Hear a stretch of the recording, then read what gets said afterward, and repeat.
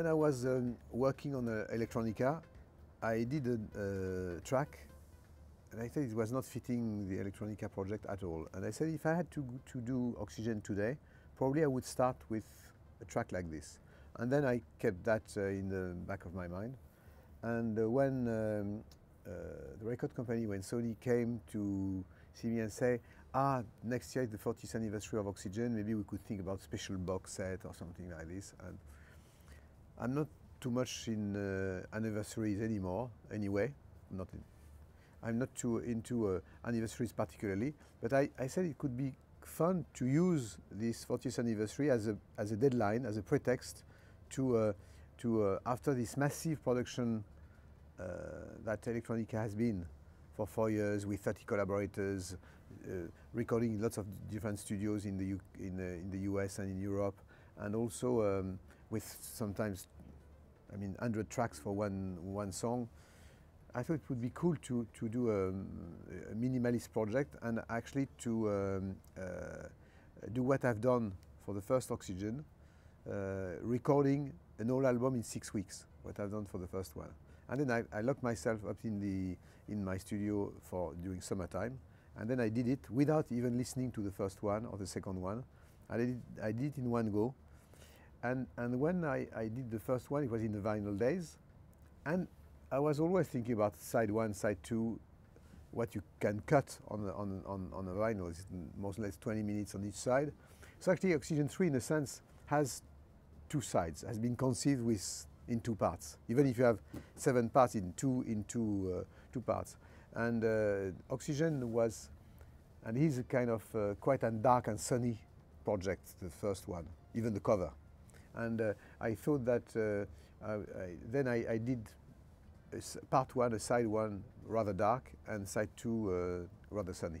Actually, when I finished Oxygene, I said it could be interesting, because part one, part two, 4, 5, 6, I said it could be interesting to have a sequel from the beginning. I didn't know how and when, but I thought it could be interesting. I've always been interested in sequels in series.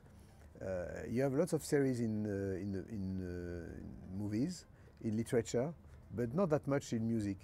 And I think it's quite interesting to say, okay, you take a concept, or you take a project, like you take actors, and you put them in different storyboard, different script. And it's what I've done with the new one, is actually keeping the concept of being minimalist, being quite also, as I said, dark and sunny, and quite limited with the instruments, and just as the cover is showing it, just shifting it a bit. Taking the whole project from a different angle. For me, the paintings of Michel Jarre for Oxygene and also Equinox, they were so great and so fitting what I had in mind, that I really took it. Actually, when I said that, they were existing for a few. He did probably the Oxygene painting maybe a few months ago. A few months before, maybe 3, 4 months before. So it was still brand new and not shown.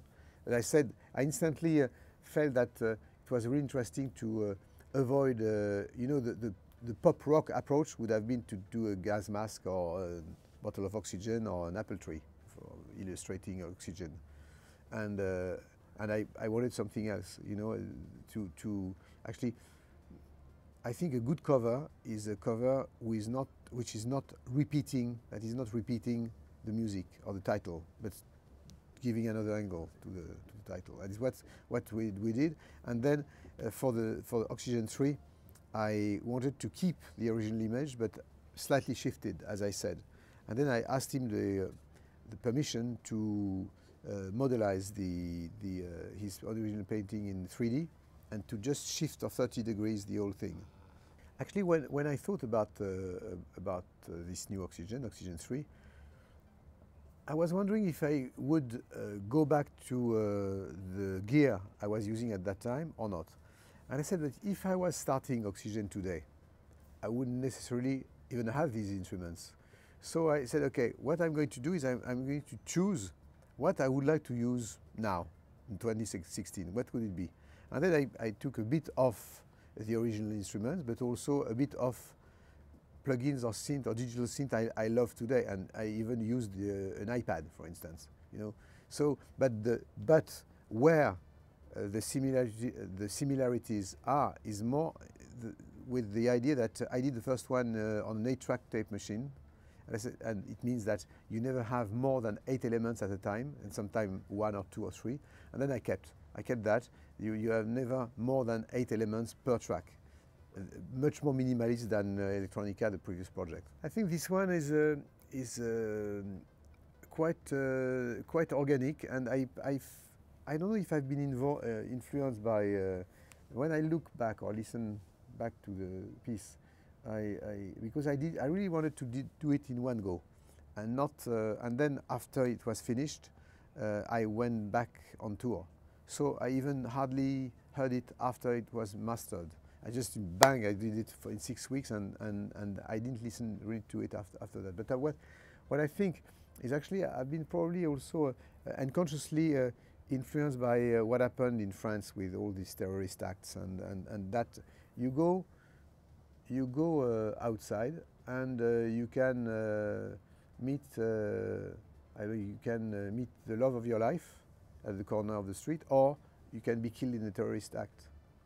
And this kind of moment of chaos in a kind of different period of your life is something I wanted to express. And actually, what I would say with Oxygene 3 is actually you have these different parts, and some are dark, some are more bright, and between them you have some chaotic moments which has almost nothing to do with what you just heard and what's going to come after.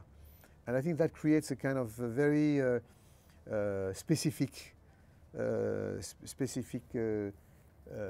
style. And I really did it unconsciously. But when I listen to it now, I feel this. And I said that, you know, also one another thing is actually we've been the last 5-7 years really all into a kind of constant zapping mode on YouTube and getting 1 minute, 2 minutes of this or that. And I think we start to be a bit tired of that. And I think you can see that you can spend an whole weekend with your girlfriend or boyfriend. I mean, watching 3 seasons of Game of Thrones or House of Cards without hardly sleeping.